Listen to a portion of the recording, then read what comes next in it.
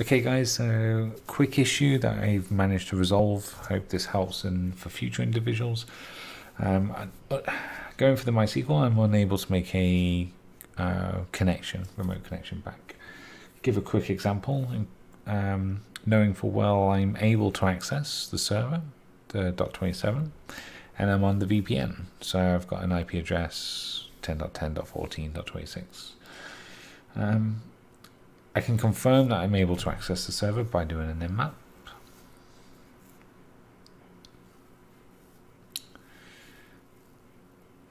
And so when I perform this, again, I can see the ports open, so that wasn't the issue. When I'm on the server, when I'm trying to authenticate to the MySQL, I'm able to do so, putting in the credentials.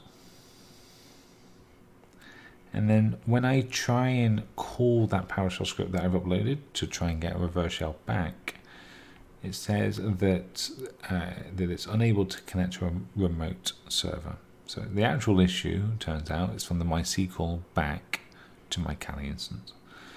I have the HTTP server up and running. I can confirm this by just doing a ls. I can see the PowerShell, and then I can start up the HTTP server. Open a new tab, and then I'll make a curl. I'm able to see the file, so I know it's reachable, so that wasn't the issue there.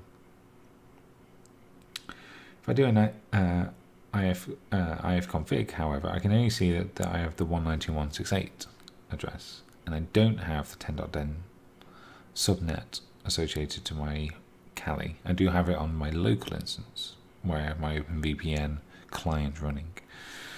So once this is reset, what you need to do is go to the top right, connect on to the VPN server, and download VPN while you're on Kali. So this actually opens up an OVPN file. Download that, and that's actually in the download location. So confirm that, open up a new tab, cd into downloads. And you can see the starting point OVPN. So what you need to do is so sudo to OVPN, obviously making sure that you are off the client server that's running on, in my example, my Windows side. Run this OVPN, and then you'll see the initialization sequence complete, which is a good sign.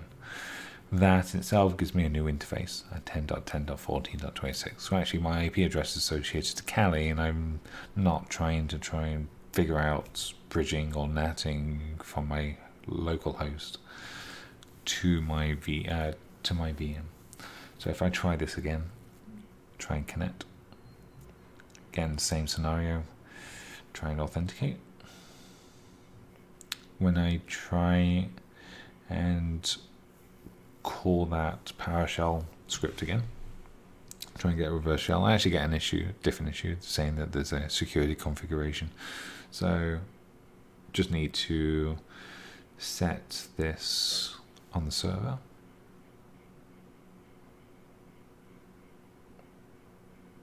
And then, yeah, make sure the CMD shell is to 1, and then if I try that again,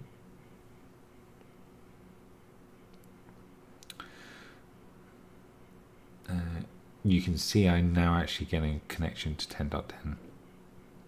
If I do who am I, and I'm the SQL service account. So very simple, took me a little bit of time to figure out, trying to dice between VMs and trying to bridge the IPs. It's not needed. Just start up your VPN server instance on Kali, and it'll give you the 10.x IP address. So hope that helps, guys. Thank you for watching. Bye.